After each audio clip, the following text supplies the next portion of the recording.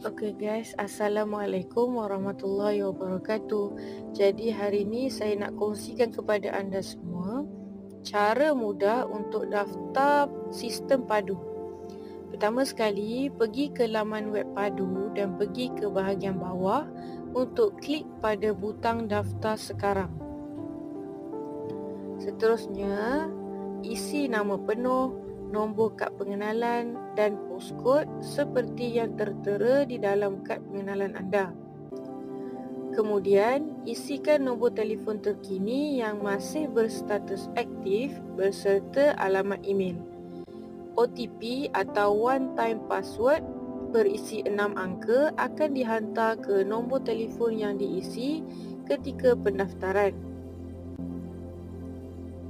Selepas itu, isi OTP berkenaan di laman web padu untuk meneruskan pendaftaran.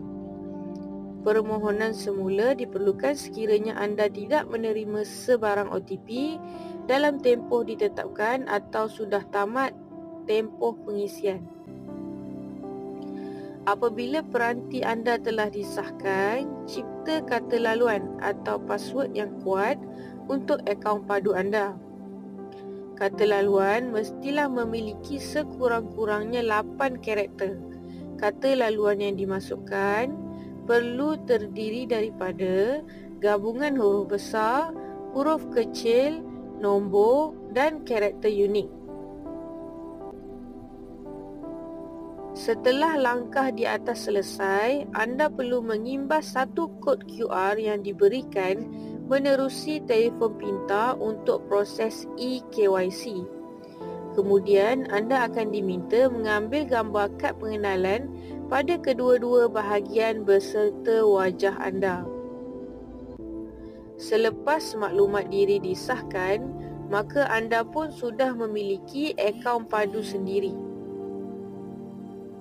Anda boleh mengemas kini maklumat seperti maklumat asas, alamat, pendidikan, isi rumah dan lain-lain lagi.